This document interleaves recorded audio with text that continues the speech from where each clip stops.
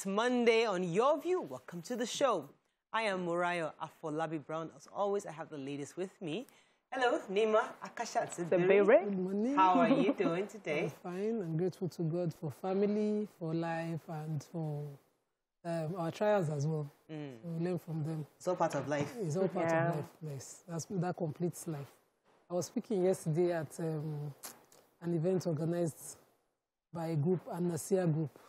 And I just thought about, my reflections, and seriously, we don't look like what we've been through.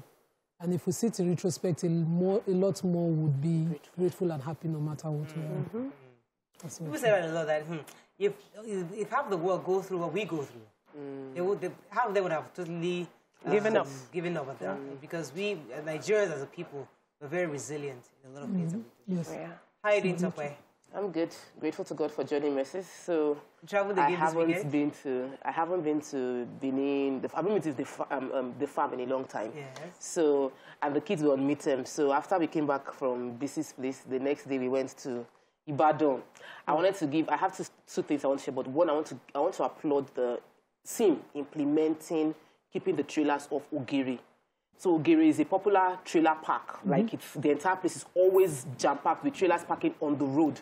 Whatever it is, there's a new policy that says no trailer should be on the road, and the people that are implementing it are doing a good job. So I appreciate all the tanker drivers, trailer drivers that are obeying, but I also appreciate those that are implementing, because that's the problem we have with in Apapa. Nobody is able to drive the compliance of the laws established to provide peace to the road, and they were able to achieve it in Ogiri. So thumbs up to those doing that. There's improvement on the road. Work is going on. We're hoping that they will finally finish this job. It's been over 10 years of doing Lagos-Ibadan Expressway. Can we please just finish it? But let me just share this tip. I heard something yesterday that really, really blessed me. For every time you get money, you are getting bread and seed. Don't eat the entire income as bread.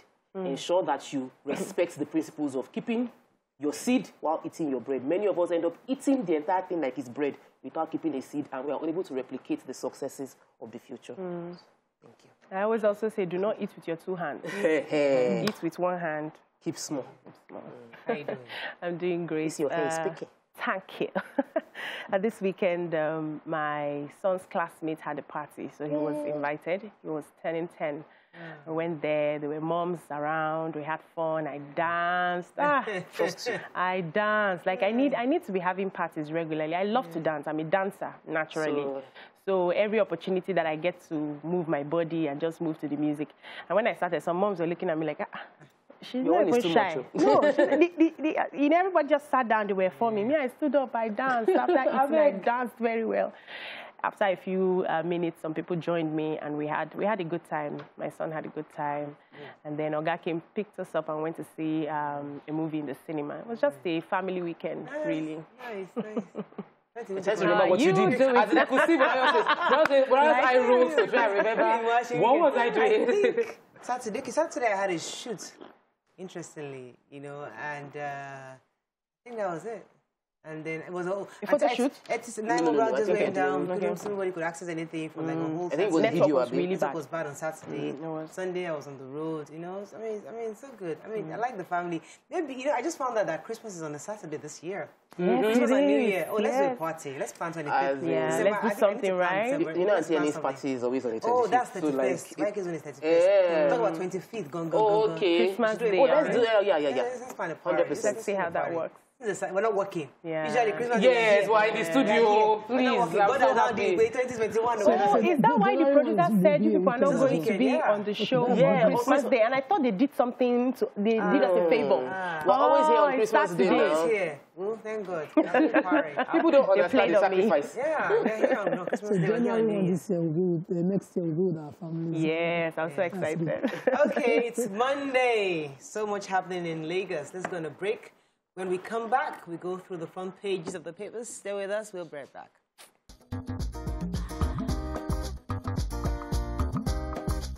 Stay tuned. Your View will be right back. Okay. We're starting with The Nation. Soludo coasting to victory. 2 abducted Baptist worshippers shot dead and 3 hospitalized. Rice smuggling on the rise. Tier 1 banks' assets hit 46 trillion naira. Drug dealer behind multiple UK-bound consignment in NDLA net right now. How Nigeria can be greater by Adeboye. Ikoyi building victims' families besiege IDH. Pantami ASUPRO panel clears photo. Okay, let's start with the major headlines. Soludo. The candidate of the All Progressive Grand Alliance, Professor Charles Soludo, is set to be declared the winner of Saturday's Anambra State governorship elections. As the results so far released said, he won 18 out of 20 local governments. So they said there were some local governments that were not able to carry out their elections. Ihiala and Urumba, they had, claimed that there were mutilation of figures, there was violence, threats to life, failure of the voter accreditation system. But they're going to be running a supplementary election, and by then we will now know who exactly is the winner. So results for Idemili South local government could also not be announced as a result of disputes between, I said, the returning officer and supervising of polling officer. They had issues. So by the time all of this is resolved, we'll know exactly who is the winner. But there are some figures there. I don't know if you look at it. Yeah, so it's clear. I mean, he's coasting to victory, as I said. It is. So there's a possibility he'll be announced as soon as INEC reverses their... Yeah, in OFL. He came out with a post now saying, thank you, Anambra. I must commend the conduct of the elections, the Anambra's indigents, how they comported themselves. I had stories all through the weekend about how some people were returning gifts, usually at points of voting. Also, INEC was recommended. So, our own Zubako, when he was reporting early in the morning on how they were conducting voting. So instead of card readers, they were using a new device. We'll talk about it a bit later. We have to run. But I mean, generally, it was a good election. Let's take another story. Yes, I was going to take the... on the 31st of October, 66 worshippers were abducted from the Baptist, Emmanuel Baptist Church in Kakovdadi, Kaduna State. Of those 66, 5 were shot, 2 died. 3 are critically injured, and the threat was that these kidnappers have said that until they are invited to a roundtable with the government, they will not be releasing these people that were adopted, and they will continue to kill more people ongoing. So the Reverend Akonji has said that we are not government, the church is not government, the church is not even in talks with the government, the president is still not around, he's on a trip. So the killing of 2 and now terribly injuring 3 is not going to solve the problem. That they should please help, whoever has contact with the bandits should help appeal to them to please not kill more people while they're trying to find a peaceful resolution of the issue. Okay. So the NDLA, yes, so according to their spokesperson, Femi Babafemi, they've caught one Okoli Collins Ikena, who's supposed to be responsible for the cannabis concealed in black soap packs that were labeled as Doodle Show, that was, recovered at the airport. And he was already, according to them, arrested in November and arraigned before a court for another attempt at exporting about 15 kg of meth. Just meth. Sorry, before I bite my tongue. And just let's to commend them, because when this report came out about the Doodle Show consignment, we were wondering why, they don't get the persons. So but now they've got him, and obviously, since he's already a suspect under trial, this should go smoothly. So Pastor Adeboye was saying during the Holy Ghost on Friday that those who are jostling for the 2023 don't even know if tomorrow is promised to them. So we can't keep planning that. People are coming to ask him that who does he think should be president, what's going to happen. Saying, do you even think that there will be Nigeria by 2023? You don't even he hopes there will be. But he's just saying that, listen, you don't know tomorrow. That maybe it's too early. I think he's trying to say in a nutshell that it's kind of too early for anybody. Tomorrow is not promised to anybody, and so it's too early to start thinking about 2023. No, I don't think it's too early. Another story in the Punch. Oh, Punch, go ahead. I thought it was Nation. Let's take a few more stories, please. Oh, you have to take Punch. Let us move on to the Punch. I was just moving on. Okay, let's move on to the Punch. Anambra Gubo Post, Soludo said to win leads 17 local government. APC alleges rigging. 43-year-old man arrested for beating daughter to death over persistent crying. Nigerians with missing vaccination card need affidavit and police report. We trekked for hours. Federal government fed like slaves, says UNILAG kidnapped victims. Finally, they were released. Salami reports Mago on half-pay 16 months after suspension. VC mounts defense as PDP corporates Ondo over varsity fee hike. FG meets customs as 566,000 metric tons of Indian, Thailand rice arrive in the Republic. Politicians hustling for 2023 uncertain future, says Adeboye. And building collapse, Lagos records 0 conviction as 213 die in 7 years. Okay. So the National Primary Healthcare Development Agency has published that Nigerians with missing COVID-19 vaccination cards would have to provide affidavit and police reports for them to get it back. So they said if you know that yours is missing, you know, this came as a result of the rule that was given to all public servants that when you are about to enter public offices, they would ask you to provide your vaccination card. So if it's missing, you have to go back to the first center where you took your first dose. You give them the name, your surname, probably the dates of the days you took the vaccination. And if they check through their system and they find your information, then they will give you another card. But that must be done for you to get another card. Okay. So the 43-year-old man who, according to him, mistakenly beat his daughter to death. According to the report, the State's Commissioner for Women Affairs, Children and Social Welfare, Olubukola Olabokpo, in a statement said that this 43-year-old man was reported to them as having beaten his child to death and buried the child. And so they went and arrested him and handed him over to the police.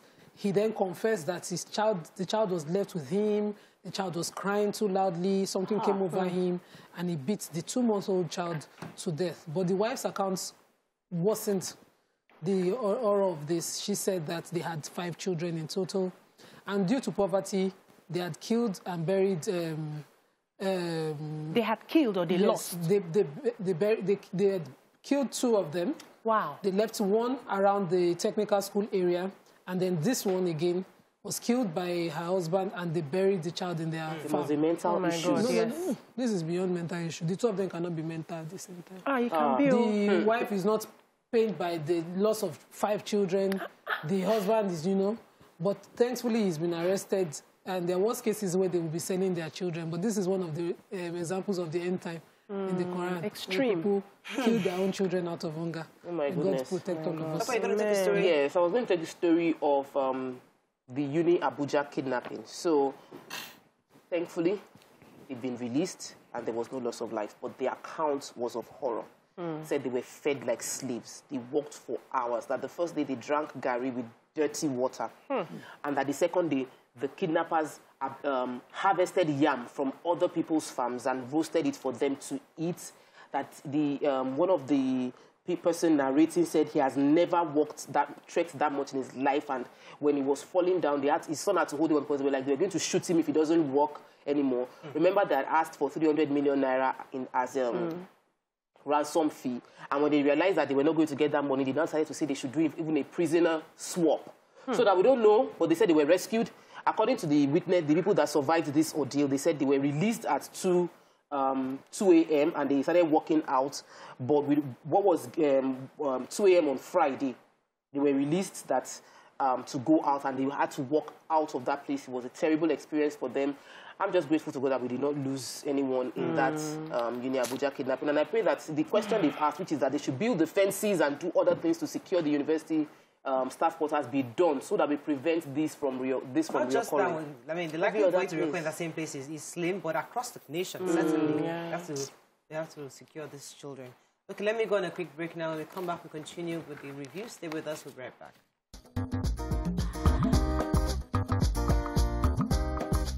Stay tuned. Your View will be right back.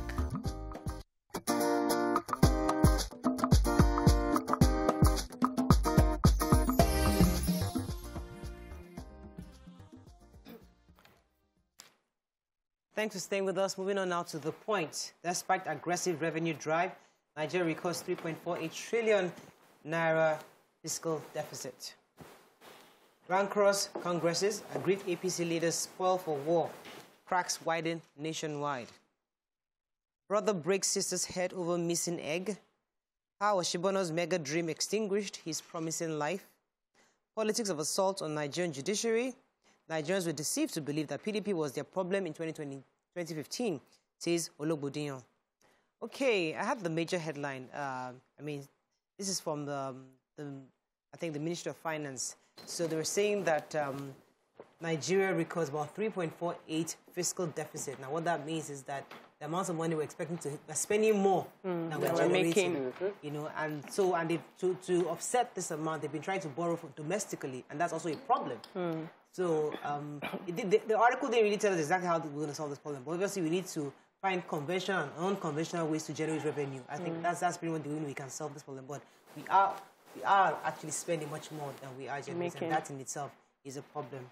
I think sometimes this plays up in a lot of aggression, because Nima took a story of a poor family killing a child, very wrong. Another funny story took place, reported in The Point, of a brother breaking the head of his sister over missing egg or stolen egg. According to the sister, accused the brother, Chubike, of stealing egg, a head laid egg. It got stolen. Simple egg matter. It became a fight that resulted in her head getting broken, because the elder brother, 28-year-old, took a wood and hit her on the head. Yes. And she now said they've always had these issues of, you steal my things, you take my food without permission. They live in the same house. Wow. And their siblings. At 28. They've been taken to court. The man pled not guilty to any of the crimes, said that, yes, we fought each other, but I did not hit her head. I think she fell down and hit her head somewhere. And I did not steal the egg either. The point is that this issue, this big mega issue, is trickling down. Little things to just inflame people. Yeah. Little things, and we read the story and are wondering what's going on. Well, on the larger scale, there's a huge poverty increase. There's a huge economical deficit. People are poor. People are angry. Yeah. And things like this will continue to happen. There's also the part of unfinished investigation. So the magistrate court that granted the search warrants with which the agency, now that we don't know because the SEC says it's not them, went to search the residence of the judge of the Supreme Court, Justice of the Supreme Court, has retracted that, revoked that warrant that the court granted. The court is saying that they were misled because, according to this report in The Point, one Aliu Ibrahim was supposedly a whistleblower. He swore to an affidavit on October 13th saying that he's noticed some illegal activities around the residence of the Chief Justice. And based on that, they got a search warrant that was granted to one Lawrence Ajodo, a Chief Superintendent of Police, and a member of the investigation team under the Asset Tax Recovery Panel of the Ministry of Justice. And so they went to that address. But the address on the search warrant was number 7 Imo River Street, Maitama. And the address of the Chief Justice was number 9 Imo Street, Maitama. How this led to them looking into yes. The address number 7 to raid number 9. Imo River Street, Maitama, is different from Imo Street. Number 7 is different from number 9. But then they went there, and so the chief judge, the magistrate, has revoked the search warrant on the grounds of the court being misled. But they have searched already. This is either. This to me is yes, yeah. And you can find out their names to this. You can investigate it because, of course, the sacredness of the judiciary should be protected. These are people who must be seen to be unbiased in their judgment, and you have people who want to take out some grievances. If you don't protect them, this can happen. Let me quickly add that because the story is here, so you don't just call it again. So the Niger Delta former agitators are calling on the federal government to investigate this recent siege to Justice Mary Peter Odili, saying that you can't just come out and say they are incriminating activities. You have to answer some questions. They should not sweep the matter under the carpet. They are going to answer why are they having this sort of investigation right now. What are the incriminating illegal activities that that are happening in that apartment and who ordered that invasion. They're going to be answering this question. And they see it as a ploy to intimidate, harass, and probably force her out of office. According to them, her current position in the Supreme Court, she's just next after the incumbent. Yes. And they feel it's a ploy to intimidate her out of office. Okay, moving quickly now to Daily Sun. FG moves to stop cross-border rice importation. Ijaw youth ex-militants roar. Serap wants court to stop Buhari from spending 26 billion naira on travels and meals. IPOB repels herdsmen attack in Enugu community. Nigeria needs peace at home and respect abroad to make progress, says IM. An NDLA nabs drug dealer behind London-bound multiple consignments. Anambra's Toledo ex-CBN governor in landslide victory. Okay, which story are we taking? Rice. Director General of Rice Producers Association of Nigeria, Andy Ekwelem, has released a document that shows that 566,000 metric tons of rice from India and Thailand were heading to Benin Republic, our neighboring community. And of course, because you know, the population is not there. The population is here. They are also decrying the level of smuggling of these products into the country and asking the federal government to do something about it. The Minister for Agriculture and Rural Development, Mahmoud Abubakar, said that, you know, there is a steering committee on national tax force on the illegal importation of rice through our land borders, and they're doing everything possible. They've also, you know, they're meeting with customs to stem the porosity of our borders and the way this rice are smuggled.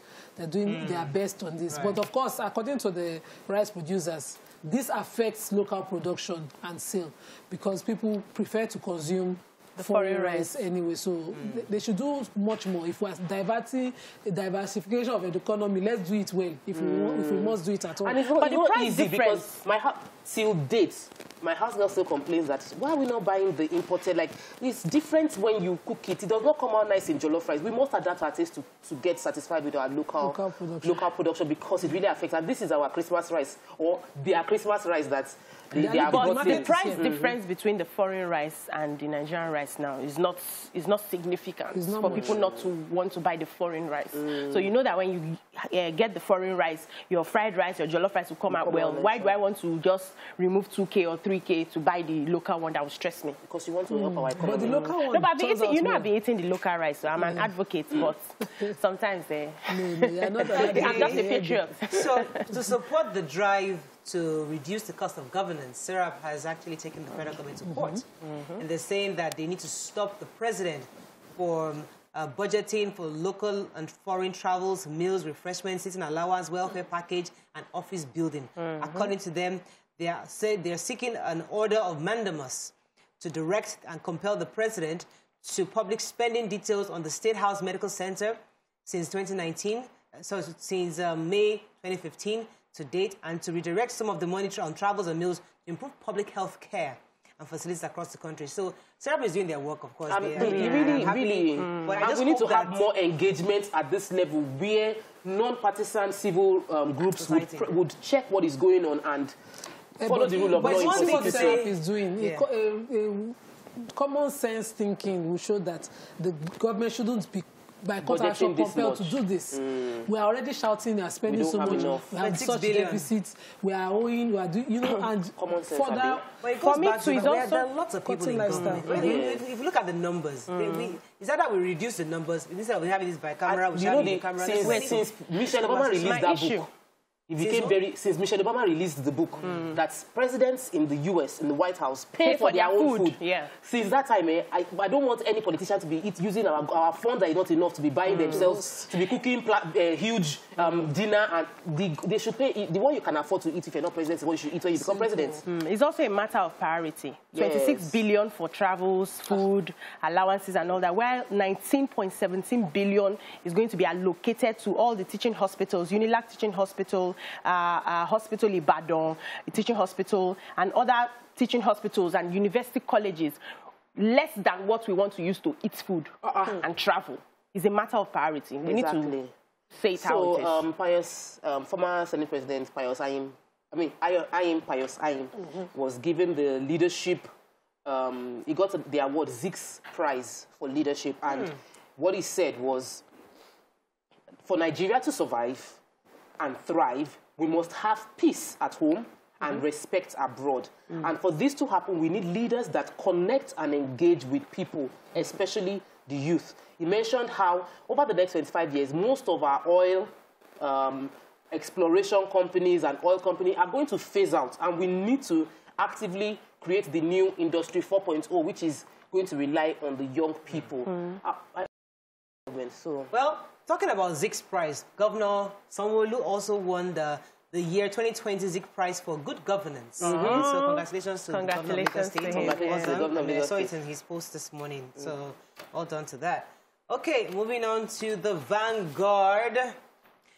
Let's find a story we have not taken. How 2 schoolgirls kidnapped in Ogun escaped to Oyo. Don't sweep invasion of Justice Orderly's house under carpet, said Niger Delta agitators. Restructuring will end bad leadership in Nigeria, says Arewa youths. Military intervention not enough to solve security challenges, says U.S. consulates and others. We have lost 800 teachers in the Northeast, says NUT. PDP will explore other funding sources, says AYU. Varsity fees, Ondo PDP parents tackle Akeredolu over the 120,000 hike. And Ikoyi building collapse, rescue operations 99% complete, death toll hits 44. Okay.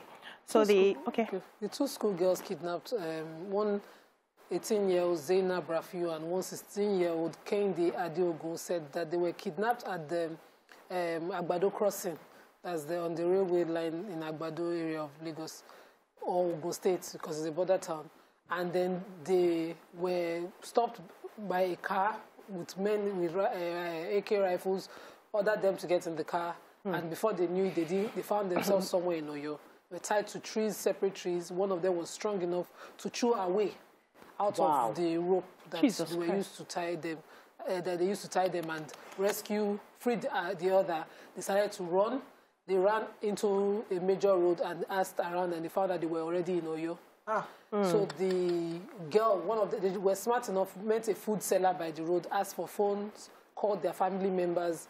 One of them was able to call her dad, who called a relative to pick them up. They were taken to the Alafi's palace, and then from there, the Alafi called the DSS into the matter. They were rescued and handed over to family members again. This is just another case of sad story, but we're grateful to God. So everybody now, we are helping ourselves. These girls were lucky to be able to help. Okay, let's take a few more stories. The Arewa Youth Consultative Forum has said that it's only restructuring that will save Nigeria, and they will not be supporting any candidates coming out for the 2023 elections who is over 50 years old. They're saying that the federal government should also give a referendum to people, secessionist groups, to see how popular it is. By the time you give them a referendum, they will test the popularity of their idea and how many people that want to go with them. And if it's quite popular and they really want to go, they should allow them to go peacefully. But at this coming election, they will only stand behind people who they know will be committed to good governance. So they are not going to pitch tents with any old politician, basically. Please, I want to quickly take the story of teachers. The NUT, the Nigerian Union of Teachers, have said that they've lost 800 teachers to insecurity. Not necessarily that they died, but that some of them, a lot of them were kidnapped. That because when they come and kidnap the children, some of the teachers will be like, you cannot take my children, I'll follow them. And so a lot of teachers follow these children into kidnapping, and that it is extremely worrisome that the government isn't doing enough to provide security for schools, and that the threats coming from, not even a threat, the statements coming from the national president of the union, Dr. Nasir Idris, is that if some schools, it's not all local government that are endangered, though. These endangered schools where there's people are prone to attacks, if it is not secure, that the union would advise teachers to withdraw their services from those areas, and there will be no more teachers to provide education in those places because they are putting their lives at risk by being there. Right. Okay, that is all we can take on Front Page Review. When we return, move on to an update on the Ikoyi collapse building. Stay with us. We'll be right back.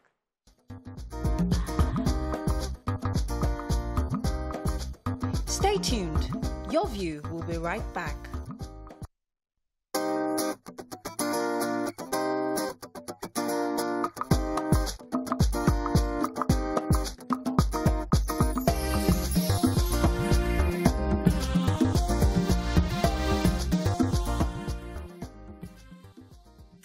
thanks for staying with us. So last week, Governor Babajide Sanwo-Olu inaugurated a 6-member panel of inquiry to investigate the cause of the collapse of the 21-story building in Ikoyi, Lagos. On the show today, we have with us the chairman, Nigerian Institute of Town Planners, Lagos State Chapter, Town Planner Ayo Adejimo. Welcome to the show, sir. Thank you very much. Good morning. So this is what we know, based on what the governor had said, I think by Saturday morning, we had about 42 confirmed dead, 15 alive.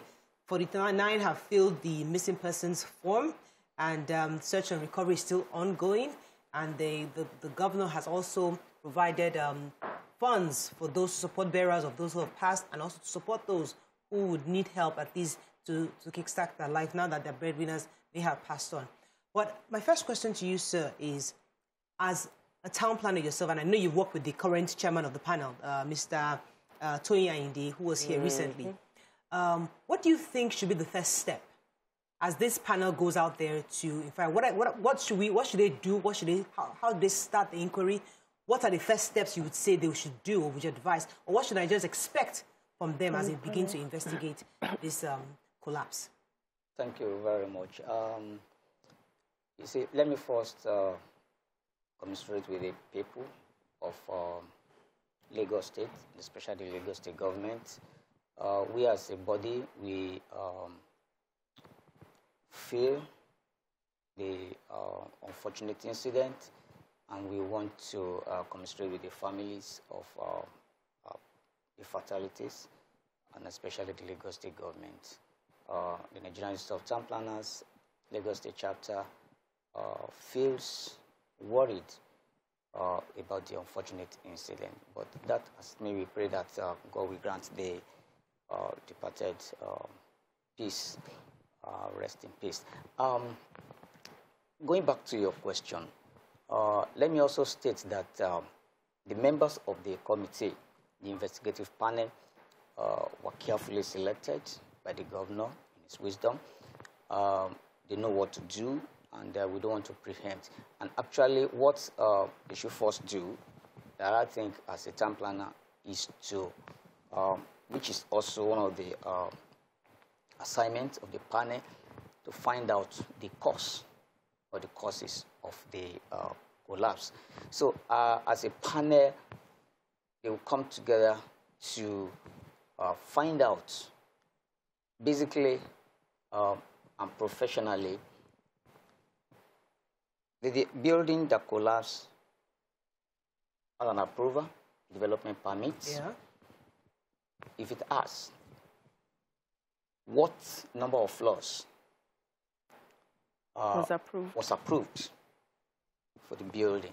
So these are the technicalities that the committee will look at and find out if actually, I know they have an engineer, and I'm very sure that they will also take submissions from professional bodies and from individuals to find out if actually the building had a structural defect, because these are some of the remote causes of the collapse building. Okay, so please can you help me understand? So for such a building, I know that there will be a structural engineer in charge. There will be architect.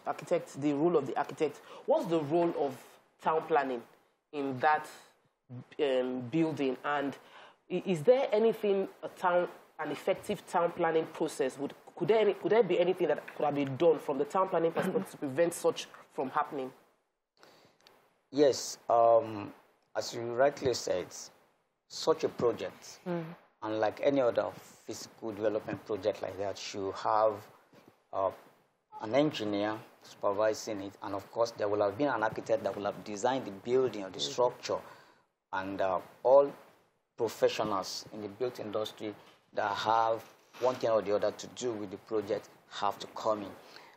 Let me speak from the point of a town planner, and as you have asked, it is the right of the town planning authority, as constituted by the state government and as it is all over Nigeria, there should be a town planning authority that we expected to grant development permits to every physical development, whether it's a project of the government. Even government itself has to apply for development permits from the appropriate town planning authority, needless to say individual. So every organization, individual, group of people, or government has to apply to the town planning authority for the grant of a development permit. And there are, of course, there are documents that will be requested, that will be required from the developer to submit, which will be assessed before the development permit is granted. And so it is the duty of the town planning office to look at the architectural drawing, look at the structural drawing. Don't forget that in town planning office, it's not only town planners that are there. We have the builders, we have the architects, we have the engineers. So they all look at that proposal on paper as presented by the developer. So this is what they will consider after looking at the technicalities of the Right, let me go on a break. When I come back, continue with this conversation. Stay with us, we'll be right back.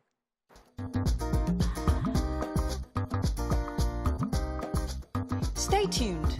Your View will be right back.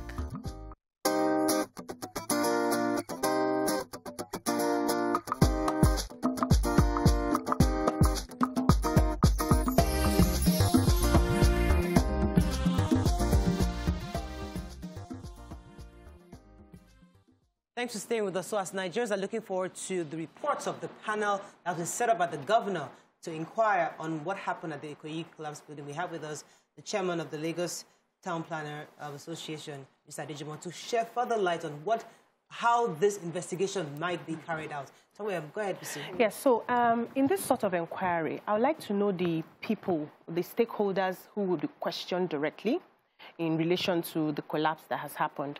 And how easy or difficult do you think this inquiry would be, considering the fact that the owner of the building is dead? At least he may have been able to provide some more information. Yeah, thank you very much. Virtually every professional body in the built environment, we are 7 in numbers that will be involved, that will be asked to make submissions.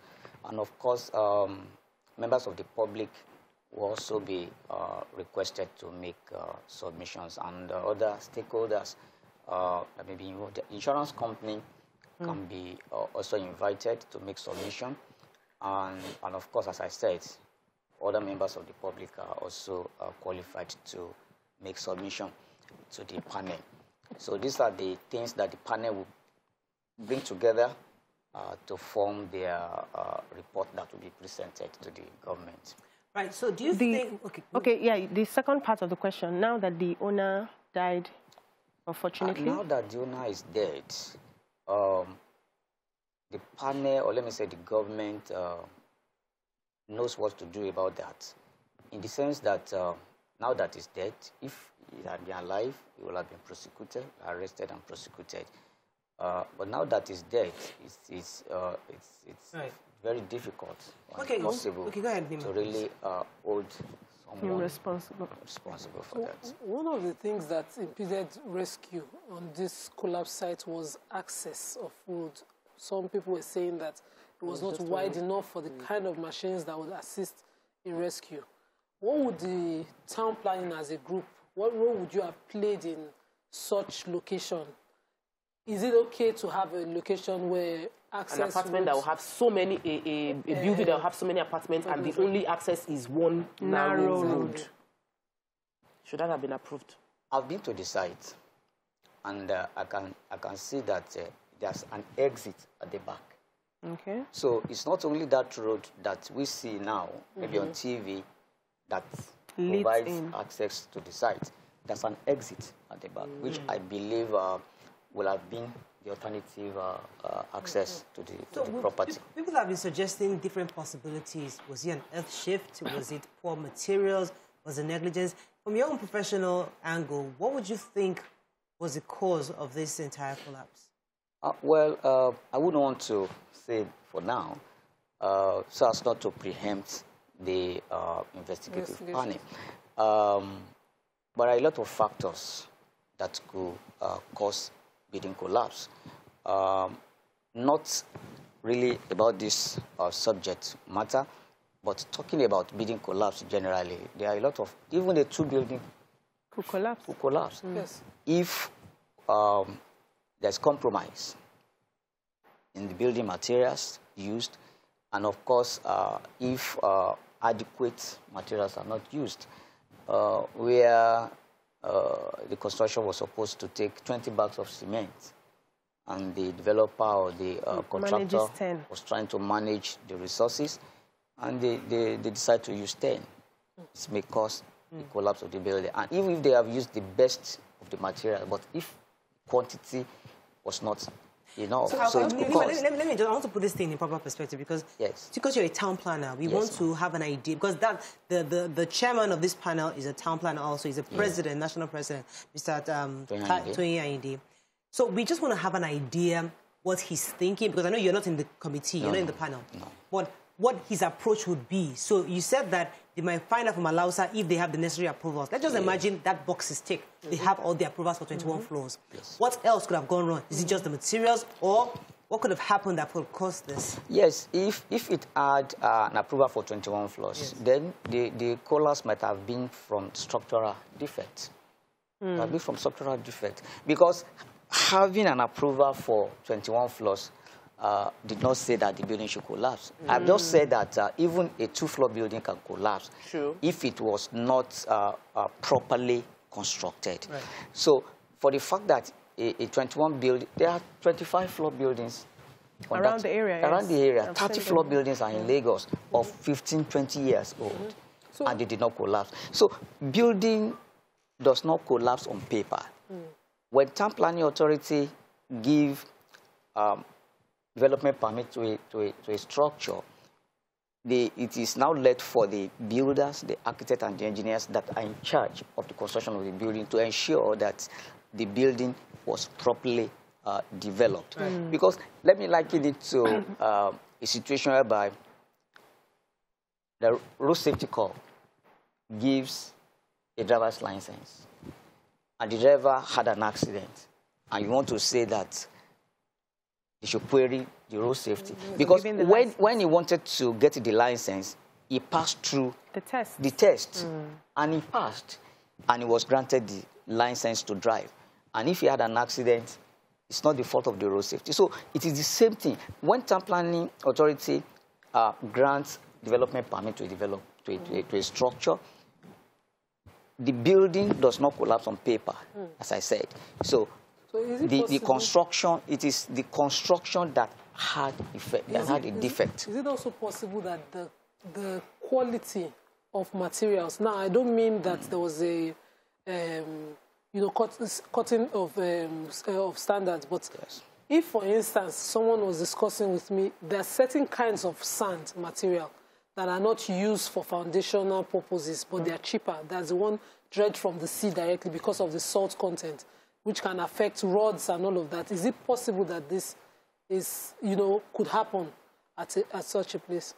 Yes, like I said, that not really talking about this Generally speaking, when a building collapses, these are some of the factors that could lead to it. When poor materials were used or inadequate materials were used. So you are very correct to say that the materials that were used for a building that collapsed were poor or were not up to standard. Yes. Yeah, so I would like you to, help us understand where the job of a town planner starts and ends. So, for instance, you give an approval for a building. Do you just, give that approval and walk away and you don't come back to check? Are there some regular checks that you do to ensure that they are following the rules and guidelines based in the planning that you've gotten license for? Yes, for Lagos State, there's an agency that is in charge. So the job of the Town Planning Authority does not stop at granting of development permits. It is also the responsibility of the Town Planning Authority to monitor what it has approved and see if the developer is not contravening, if the developer is building according to the Do approval. they actually monitor? Because we've seen cases they have agencies that monitors that. Do they monitor? You know what I'm asking, sir? We've seen cases where the building has been completed and then they come and say this was not in the plan. So where were they when those structures were being erected that was not in the plan? You see, in matters like this, there is something that we know that comes in, and that is Nigerian factor. You see, a lot of people do a lot of things that that is against the law or the regulations. In a situation whereby the development permit is granted and people contravene, and in an attempt to ensure that we want to confirm whether what you are building or what you have built is in line with what was granted, you find some restrictions. To the extent that some people even get the support of the police, of the security agencies, to prevent the agencies, the staff of the agencies from carrying out their responsibility, as in to monitor what you have developed or what you are developing. Okay, thank you for opening that can, because we'd like to develop on that. When that happens, what happens? When somebody is well connected and stops the law from taking its course, what happens? We'll take that after this break. Stay with us, we'll be right back.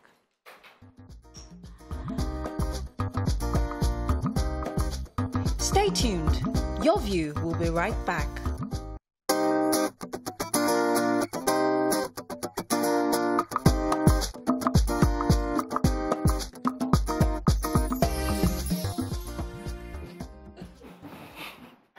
Thanks for staying with us. So before the break, you took us to when there are powerful people involved, because whether you like it or not, this is Nigeria. You know, somebody knows somebody that knows somebody. So you're saying something that in a situation whereby owner of a building is highly connected, what happens? What does a town planner do in that kind of situation?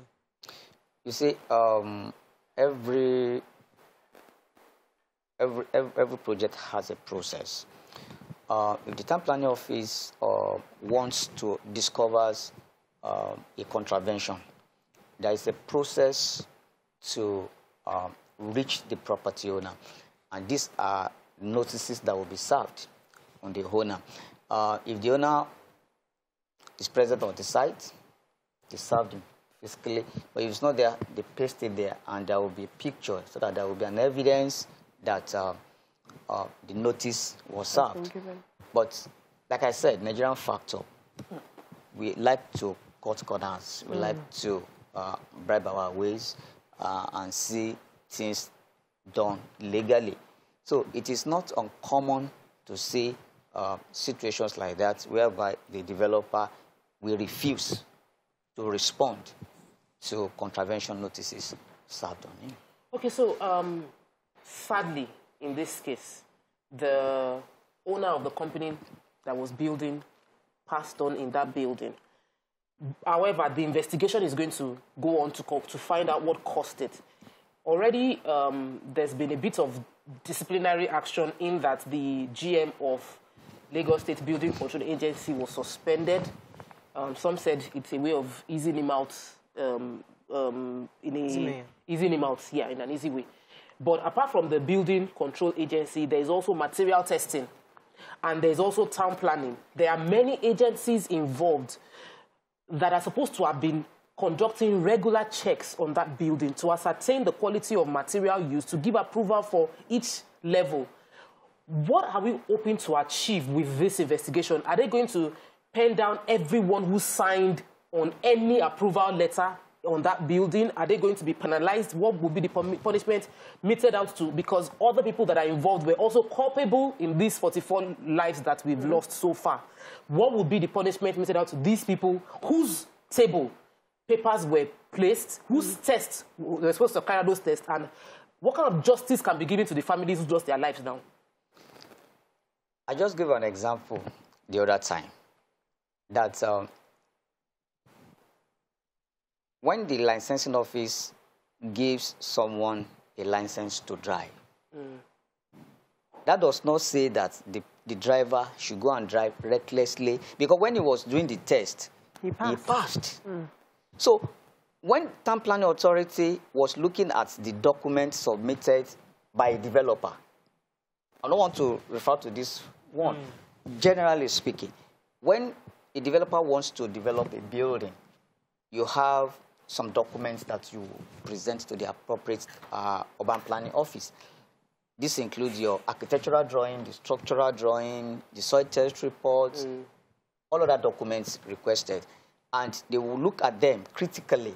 Like I told you, it's not only town planner that is in the town planning office. So the engineer in the town planning office will look at the engineering details. The architect will look at the architectural details.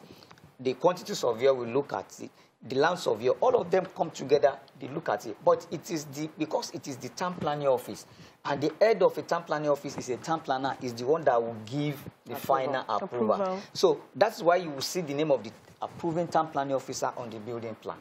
So if he approves, he did not approve from town planning point of view or experience or professional skill.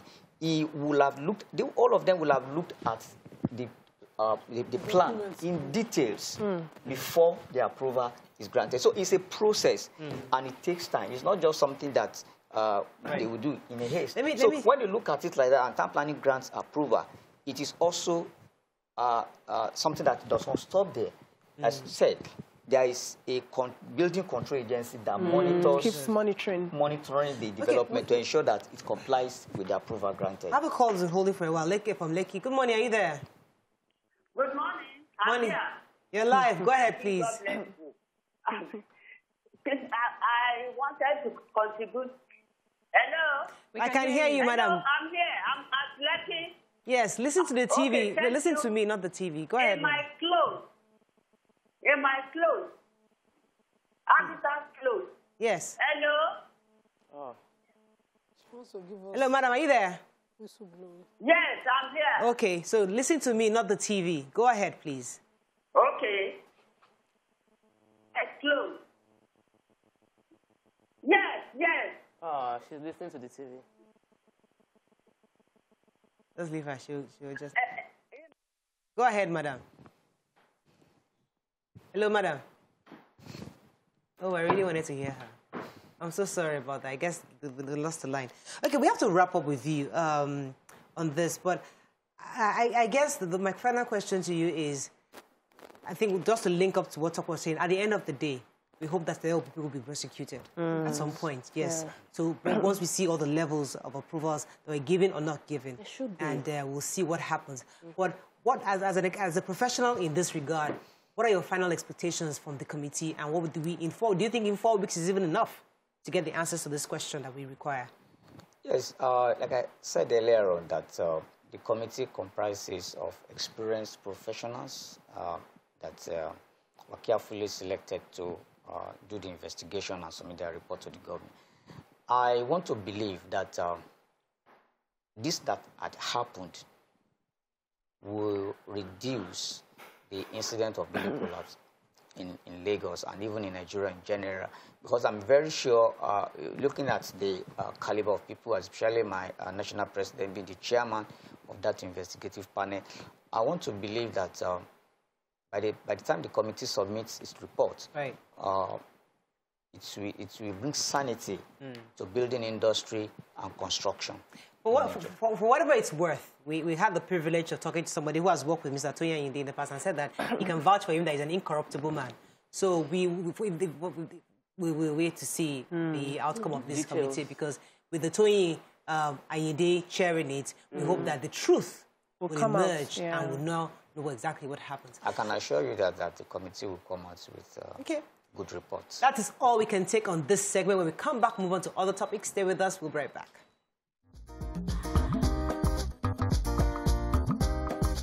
Stay tuned. Your View will be right back.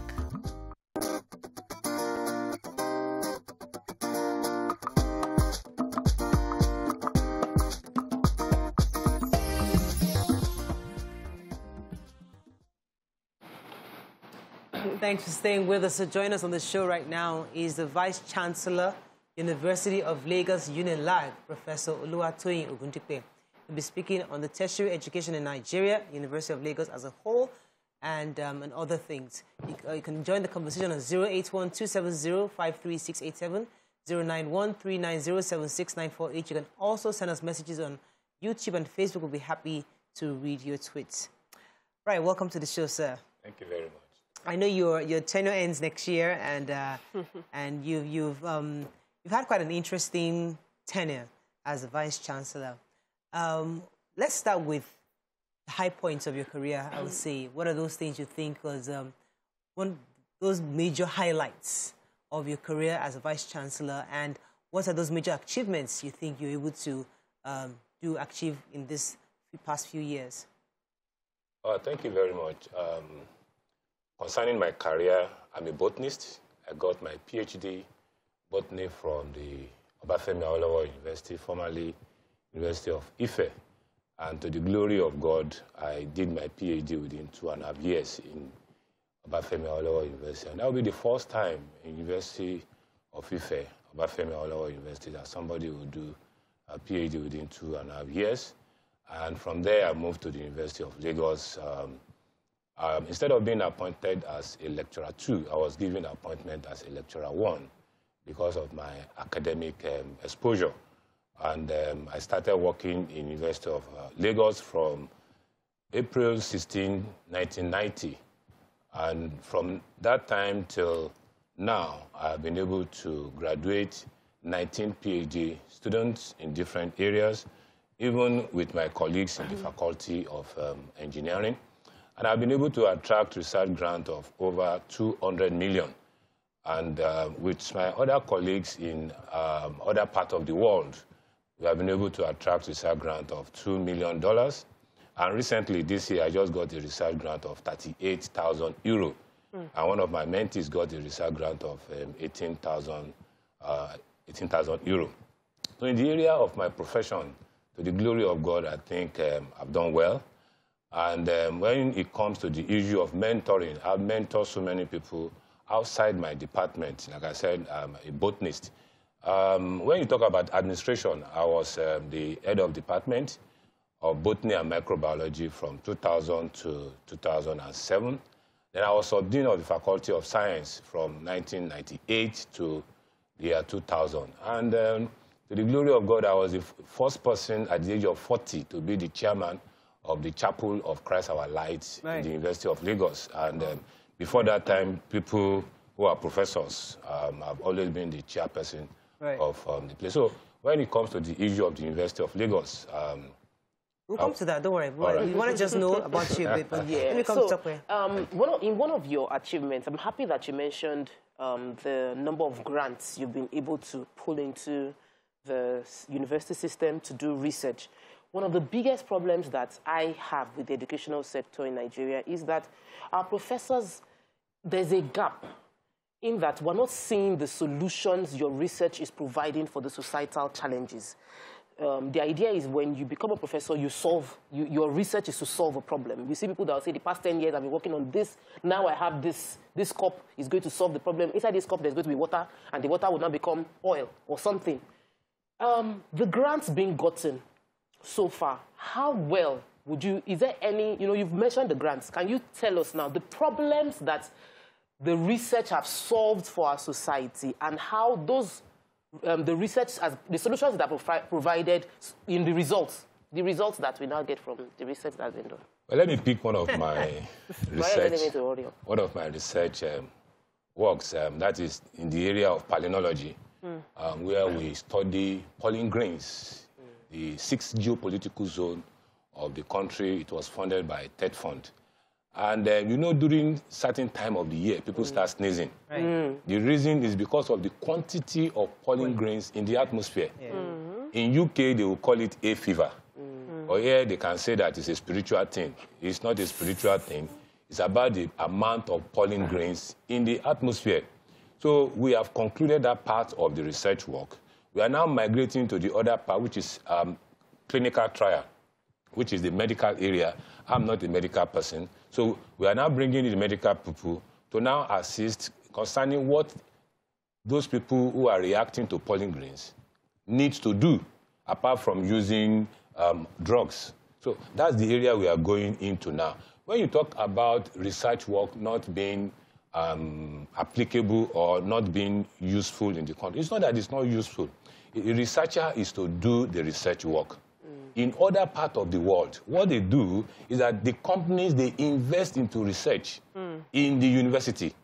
I don't want to mention a name of a company in Nigeria that I know that in the University of Reading that I went to, the biggest laboratory was funded by that company, mother company in that country. So let Nigerian company funded a laboratory? No, their mother company is in that place. So let our companies invest into research work in Nigeria. Let them say, look, University of Lagos or University of Ibadan, we are interested in this particular area. We are investing into it. Whatever comes out of it, we'll take it from you. And they will be the one that will now scale it up. It is not for the university to now say they want to scale it up. Ours is to maybe to go to the extent of patenting. Once you patent, let me give you another example. You talk about ventilator. I make bold to say that in the University of Lagos, we have been able to develop ventilator now, sponsored by the Lagos State Science Research and Innovation Council, which the governor of Lagos State is seriously interested in. What we are doing now is to do the clinical run. See, you have been able to develop the ventilator. How can it be used so that in such a way that it will meet the need, there will not be any clinical accident? That is what we are doing now. And the solar panel that we have been able to develop in the University of Lagos is friendly. You can use it anywhere. It's solar panel driven. So the Lagos, I cannot speak much to you because Lagos State government is... Okay, Prof, I like the fact that you took us to companies investing in research. But what sort of conversations do you have with these companies? I know that if you come to the school environment, there are a lot of companies who have set up, you know, their smaller organization, either it's the banks or the small businesses.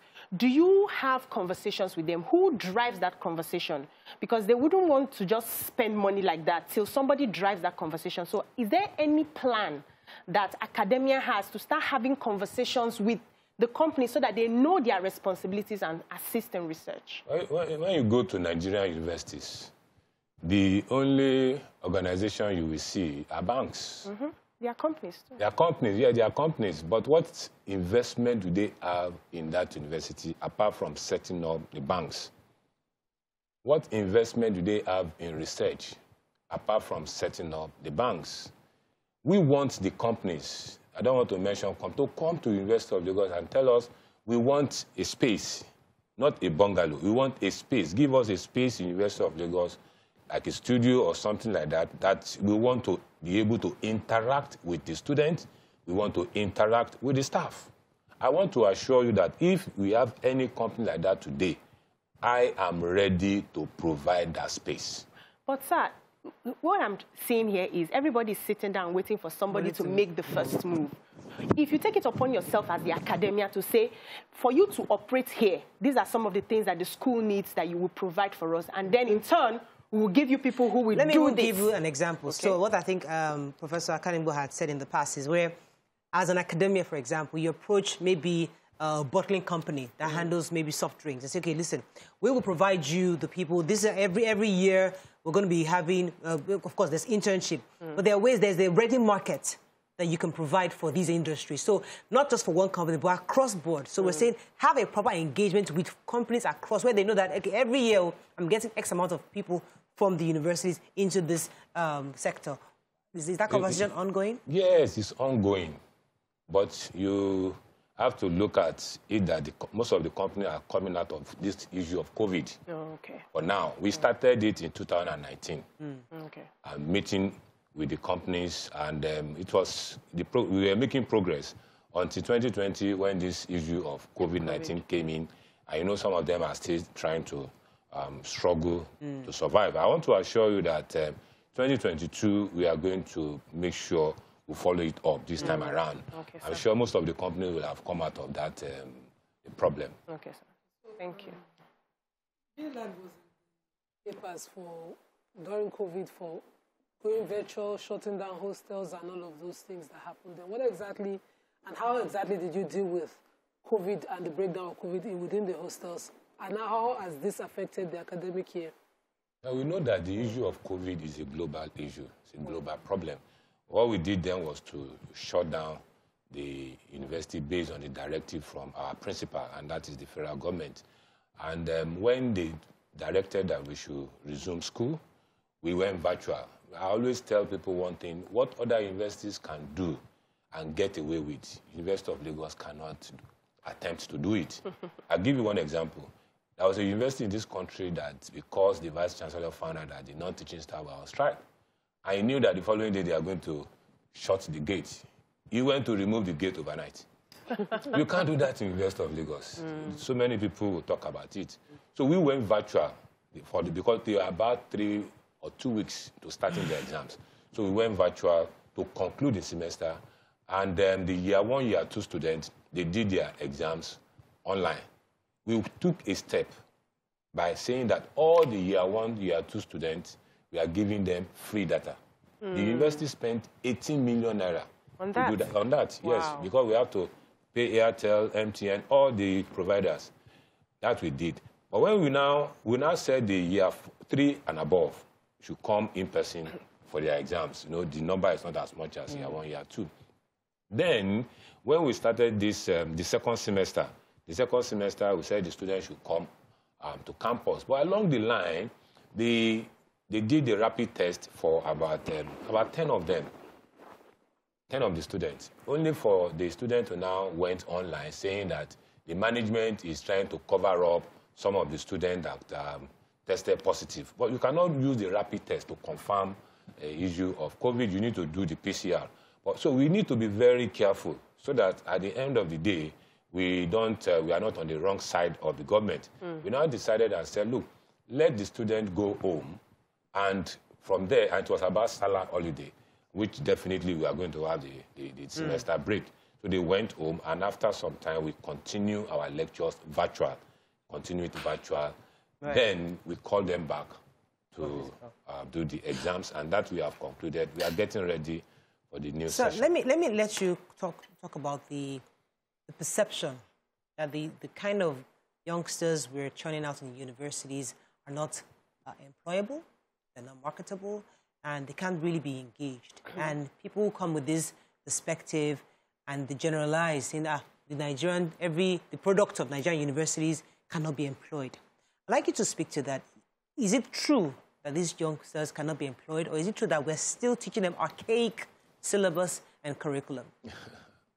Well, I would say that whatever you have in the university is a product of what you have produced from the secondary school. That's number one. Number two, these students that you are saying that they are not good, they travel out of the country to do their masters, and they are doing well. They are doing very well, very well. I know of somebody who got top class from our university, went to Canada, and did very well, and is doing his PhD now. My own son finished from the University of Lagos, went to the US for 18 months program, and within that 18 months, by the time he was to graduate, he got 2 master's degrees. So that is one side. The other side is about the companies doing what they are supposed to do. I want to say that in the past, when the student graduates from the university, you want to join a company like Cadbury. Cadbury will do their training for those students before they finally employ them. Shell will do their own training for them. Other companies will do the training for them before they now get fitted into the company. But what we have now is that we want a dress that is fitted for everybody. Like I said, the carryover of what you have in the secondary school is reflected in the university. That one is there. It is not all the students getting out of Nigerian universities that are not doing well. It is not all of them. Okay, let me go on a quick break. When we come back, we continue this conversation with our guests. Stay with us. We'll be right back.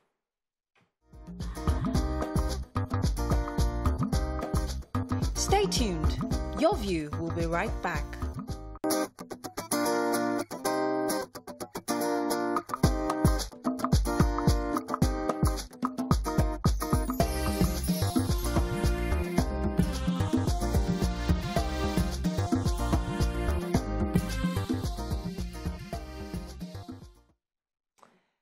Thanks for staying with us. So before the break, Nima had a question. Go ahead, please. Because you made allusions to a third-class student who went abroad and made it easy.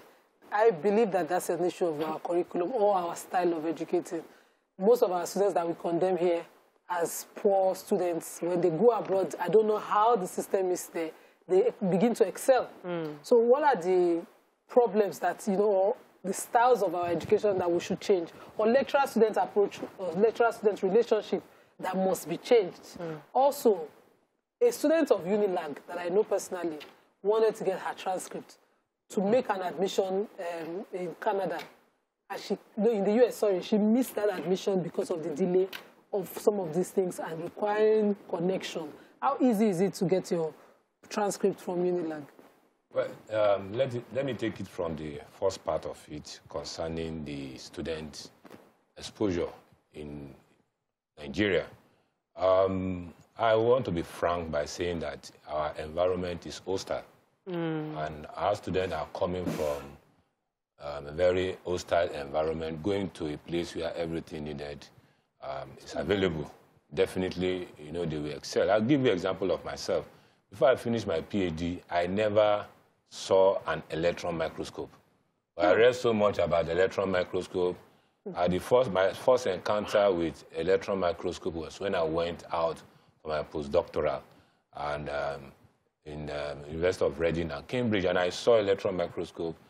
And the person taking me through was surprised that within 1 week, I was able to manipulate the electron microscope. Unlike having it for, many of them will be on it for about 3 months before they can manipulate. Within 1 week, I was able to manipulate it. So we are coming from an environment that is hostile to an environment where everything you need is available. It's there for you. The opportunities are there for you. The exposure there for you. So that's the difference that I can say that area. The issue of transcript has been a big problem in the past, but it's better now. Part of the problems that we have concerning transcript are people that want to change their date of birth. Maybe they are going to Canada.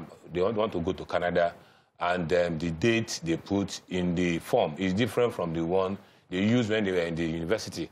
You cannot change your date of birth once you are out of the university. Maybe you can change it when you are still there to prove that you have the correct date of birth through affidavit and things like that. But once you are out of the university, that's it. That's it. That's it. So that's the problem we have. I've been calling and holding for a while. Good morning. Are you still there? Sorry for keeping you. Hello? Hi, good morning. I'm so sorry. Go ahead, please. All right. So some quick feedback for the talk. My name is Joe Akinde. First thing, good work that you're doing with UNILAG. Even though, as far as I'm concerned, there are only 2 schools in Nigeria, University of Ibadan and the others. But hey, good work with UNILAG. Secondly, I'd like to touch on the issue of corporate sponsorship that you mentioned, earlier. And I'd like to come at it from the angle of ownership. I got the sense from your position that much of the initiative, much of the onus is being placed on the corporate sponsor side, and they're expecting, for instance, the banks, for instance, the corporate organizations, to have the initiative to think about what will benefit them and to come and start to woo the universities. I think it's the other way around.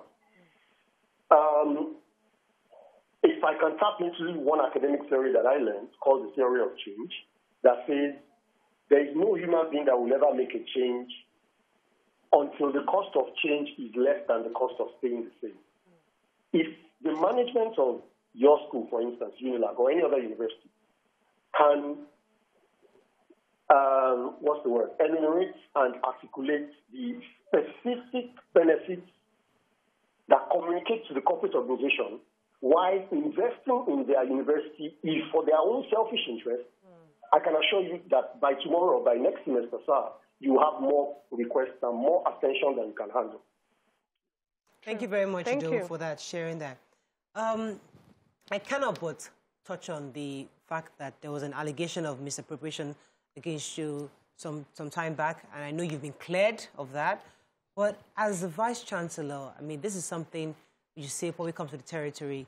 How you have access to so much funds. How did you manage that entire experience, one? And number two, how best do we ensure that whoever becomes VC, or whoever, takes over from you eventually, there's no issue of possible allegation again in future? How do we ensure that proper checks and monies that come in are properly spent and there are not any issues going forward? Thank you very much for that question. I want to say that the university system is a unique system. University operates on committee system. I cannot approve anything. I'll give you an example. I travel to Abuja now. I cannot just raise a memo that I want a refund. And when I even get the memo from my office that they will write that to the VC, approve your trip to Abuja, I will need to now send it to a bossa, approve. Sending it to bossa does not mean bossa will approve payment immediately. Bossa will minute it to the deputy bossa, who is in charge of the budget, to know if there's fund for that. So I cannot just say approve. No, university does not operate like that.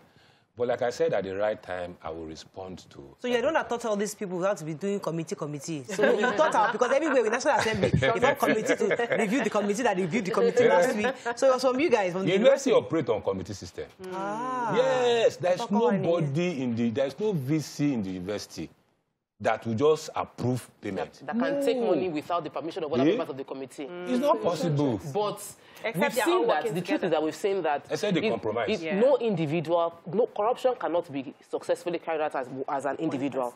There is a committee involved in corruption.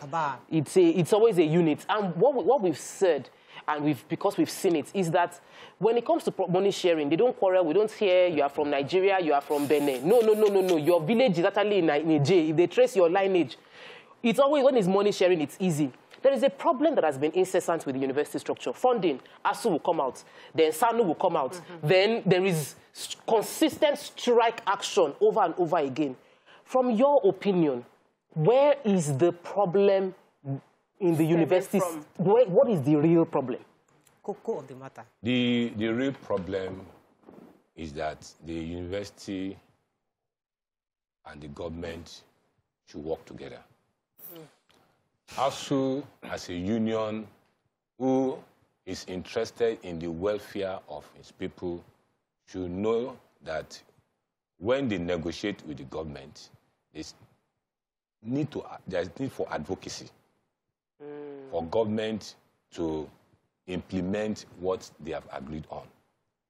Then for the university system, let me give you another example. Do you know that between January and October, the electricity bill for University of Lagos is 1.0296 billion. Why?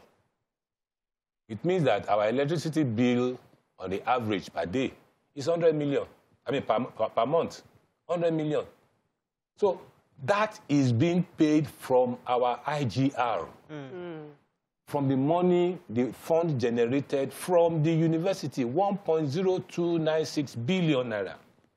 But thank God that recently we got a relief from the Federal Ministry of Education saying that we'll go through the Niger Delta development and power generating so that we'll be able to pay less. Instead of 56 or 54 per unit, we'll now come to maybe 35 or 40 per unit. That will reduce our bills. How about generating yourself? How about your engineers coming up with a solution to generate power within the university for university use alone? Thank you. People always talk about that. Let me take the issue of wind. The speed of the wind we have at our lagoon front cannot provide enough power that you need. Okay. The lagoon is not a river. If it is a river, you can easily dam it. So lagoon is, more or less stationary. The wind speed you get from it cannot power your energy.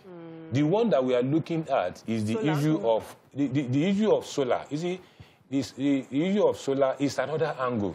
It's expensive. So we are looking for investors that will now come into it and say, look, we are going to invest into this, invest into the solar one. We are looking at the one of turning waste to power. We are working on that too. We have done it on the micro level. But we want to now do it on the market. But going back to what the government is doing, so you have 1.something billion within 10 months. Now, I would think that the government should give you waivers, should give you some kind of a, not just this 36 naira kind of discount, but there should be some kind of a serious cut, you know, from government to you because you're a university system. Isn't that covered in the... how does that work? Does government have money for that? I believe that will be the best thing for the university to... They can say that maybe the university should pay 40% of the tariff. Right. That will make it better. Alaji has been holding for a while. I come to you, Nima. Let me take Alaji Subra. Alaji Subra, are you there? Yes, I'm here. You're live. Go ahead, I've please. been holding on since. I'm so sorry, sir. Go ahead, sir. Okay. All right. Good morning, VC. Good morning, sir. You see, yes, sir. Please, I just want a clarification on student hostel in UNILAG. UNILAG, we all know that it's one of the oldest universities. And by virtue of UNILAG, which everybody, you know, envy, we even thought UNILAG is supposed not to be facing that kind of problem of accommodation for the students. And by what we know, UNILAG has a lot of, wide area, land, which I believe for the number of years the UNILAG has been in existence. They're supposed to have expanded the availability of hostels for the students. And up till now, students are still facing this problem of hostels. It's so terrible. So I just want a clarification for the Thank you, sir. Fantastic question. Yes, sir. Well, that's a good question. The student population of UNILAG for undergraduate, postgraduate, and part-time students is above 57,000. Wow. Now, the student population for our undergraduate students is above 30,000. We can only accommodate barely 8,000. Accommodate 8,000. And when you talk about 8,000, let me put it here before us, that when you give accommodation to 4 students, definitely it's 8. And the 8, there are some people that will just come in, sleep 1 hour, and go. We have to factor that one in. The money you will use in putting up hostels in University of Lagos is more than the money you will use in putting up hostels in other universities. Because if you look at University of Lagos, it's waterlogged. Oh. It's waterlogged. So people that want to invest, looking at our own act, the University of Lagos Act says that you can only allow somebody to handle the project or the project for 21 years. So who, after investing so much into construction of a building, and you know that within 21 years, you give it back to the school, and you will not be able to get your money back within that 21 years. Can that act be changed? That's what we are working on now, so that we can work on that act. Aside from that, in the next 1 year, in the next 6 months, let me put in the next 6 months, by the grace of God, with this council that we have, chaired by Prince Teju Osho, we have people that have shown interest now that want to invest into our hostel facility. So we are working on that. We have so many. In the past, we have done it before, that we give it to investors. They collected the paper, they went away. But this time, we have people who have shown serious interest. And I want to assure you, in the next maximum 6 months, we'll come out with that. And we'll be expectant. Yes, quickly. I wanted to disagree with you on the power issue. I think that UNILAG can solve that problem for student research internally. I know that some of your graduates are already doing amazingly creative. Even to add to that, Nima, sorry, Honorable Wale Raji, member House of was saying that in the 70s, UNILAG used to generate electricity back then. So what happened to it? I want to believe that it can be done. Also, UNILAG pulled out of ASU in the past, and they successfully sustained their university based on their IGR. What happened to that? That's 2 questions. Well, let me tell you that UNILAG never pulled out of ASU. Not once. There was a time... I've been in University of Lagos since 1990. Maybe before I came in. But let me give you another side of the story. Okay. That even when they had to agree on this law that led to setting up of TED Fund, it was in UNILAG that they had that meeting. So to the best, I know that UNILAG was only suspended for about 6 months or thereabouts. and they reabsorb us. So UNILAG was never... For quite a while, UNILAG did not join ASU strike. If UNILAG had never joined ASU strike, then why was it that we don't meet our academic calendar? Yes. You see, I have been in University of Lagos. During Omotola's time, they will tell you that UNILAG never joined ASU. That is not true. Okay. The only thing we do in UNILAG, I make bold to say that our ASU in UNILAG, they think globally and they act locally. Then the issue of power. UNILAG had never generated its own power. Even in the 70s? No, what they did then was to have something like something that they got from Egbe. If you go there now, you will see it like a turbine, which they use in the laboratory to see if they can generate power. It's there now. UNILAG never generated its own power. They attempted to see if they can generate power. But to scale it up, like I told you, we have done it at the micro level. To scale it up requires a lot of money. Yeah. So I'm happy that you people are looking at waste all over the world. Waste is being used now, and I pray that you hurry up in that regard. But let me take you back a little to the curriculum. How updating is this curriculum? How do you combine or you compare the curriculum with best practices outside the country so that students who come out of UNILAG are able to solve problems?